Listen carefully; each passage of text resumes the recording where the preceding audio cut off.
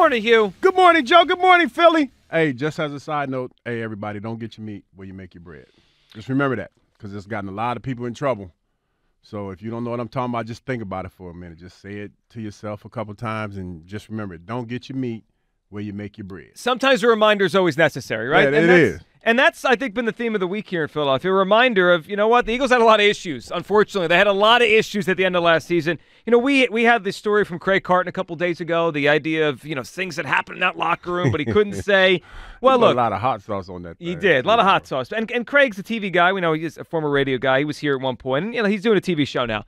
But it even hits harder, Hugh, when it comes from someone who's here, who's respected, who's a reporter. Derek Gunn yesterday, he threw this one out there. According to sources from Derek Gunn's Twitter page, Jalen, big contract, pulled in numerous directions on off the field, put him under a lot of pressure he didn't handle well. And then this is the part that really got people. Big Dom, suspended, controls Sirianni's sideline emotions. In his absence, Nick gets in numerous arguments with players, coaches during the game as we continue to unpack what the heck happened to this Eagles team. And Hugh, the issue of culture continues to be a big, big topic, that this may have been the biggest issue here with this team this season. Yeah, man. I mean, it's one of those things where we're trying to still figure out where this team fell apart. And it's not a good look when you talk about the head coach being a bit of a hothead. Now, I know he's not the first. He's definitely not the first. But if you're the hothead to the point where, you know, the buffer that you need on a day-to-day basis, when he's not there, it just gets worse for you. I don't know what that says about you. That's just not a good look for a team that was obviously fragmented towards the end of the year. And I don't know, like, if that's the reason why we were given this report was to basically justify the way things happen. I don't believe that to be the case. But I mean, if you're that much of a hothead, you got to ask the question, Joe. And I like Coach Sirianni, but if you can't control yourself to that point, why are you still here? Look, I've wondered that same thing. I mean, I didn't want him here to begin with. And look, it's embarrassing. That report yesterday for the Eagles, for Sirianni, it's embarrassing that the idea that we have to have a babysitter on the sideline, that we have to have a security guard on the sideline for the head coach of the football team, I find that embarrassing. We're going to get to some Sirianni audio here in a minute where he basically talked about his emotion on the sideline.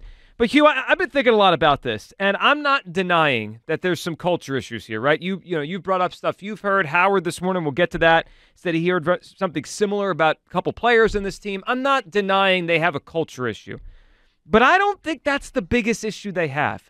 I think, and I'm not saying you, I just mean in general, we're looking for reasons why this thing fell apart, right? We all are. Why'd it go so bad?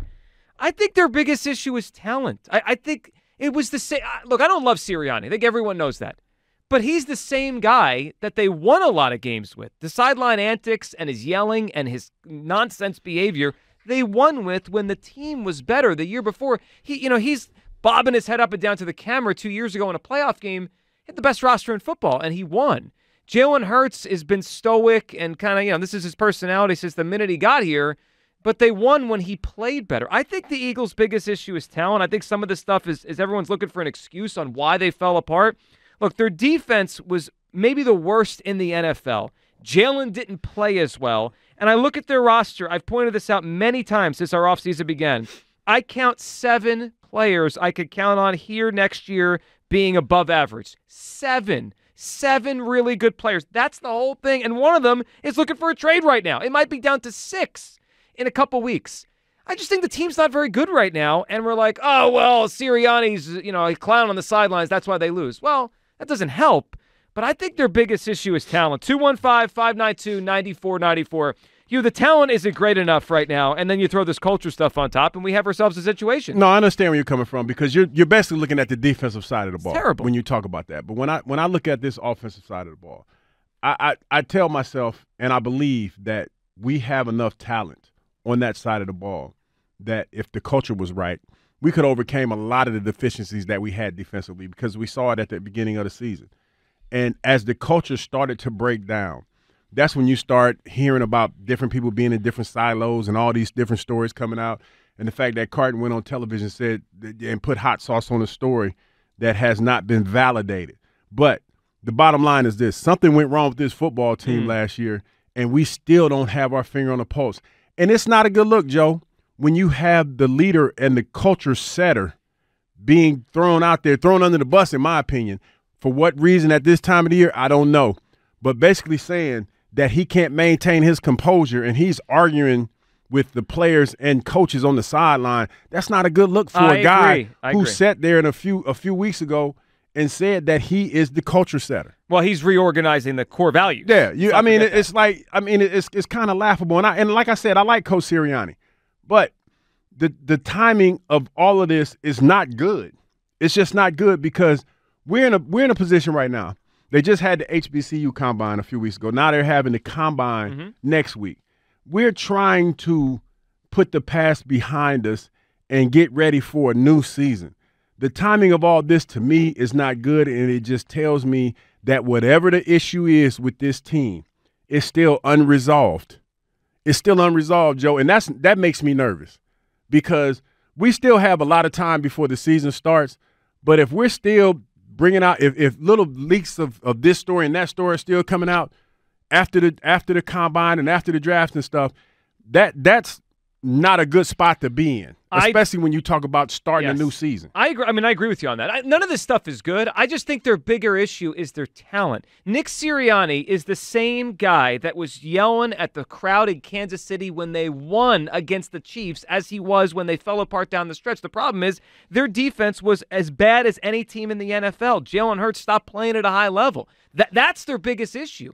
And I don't know, I'm not even a Sirianni guy. And I could, that's what I feel. It's their biggest issue. 215-592-9494. Your reaction to all this, talent or culture, what's the Eagles' biggest issue right now? And, of course, the D-Gun report yesterday, specifically the point on Big Dom when he was suspended. He controls Sirianni's emotions on the sideline. I don't give a shit. In his absence, Nick gets in numerous arguments with players and coaches during games. Let's hear from Sirianni on some of that. You know, he talked after the Giants game in December, that first Giants game, about his body language on the sidelines. Here he was. I need to be better in those scenarios. You know, when there's some high pressure areas, they got to see me calm, and not tense there. There's a time and place to be, intense, and there's a time and place not to be. And I know that's something that I always have to work on as a head coach.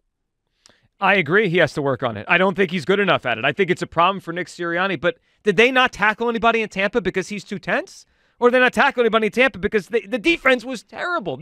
That's the way I view this thing. 215-592-9494. For one more from Sirianni, and then we'll get everyone's reaction here. Sirianni on how tense he is on the sideline. Specifically, he's talking about that Giants game in December on Christmas when him and Reddick were going back and forth, and you saw the clip of Devontae Smith looking at him sideways. Here was Sirianni on all that. There was moments in that game yesterday where I felt like I was too tense, on the sideline, and I need to be better about that. I have to do a better job, and if I'm going to ask the players to do a better job themselves, then I have to do a better job myself, and I definitely felt that yesterday out of myself.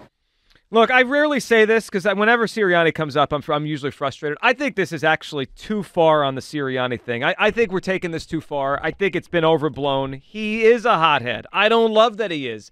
But the team won a lot of games with him as a hothead because they had better players. As the talent decreased and Jalen stopped playing well, now it's, we need a babysitter on the sideline. 215-592-9494. It's how you hop in. Talent, or is it the culture? What is the biggest Eagles issue right now?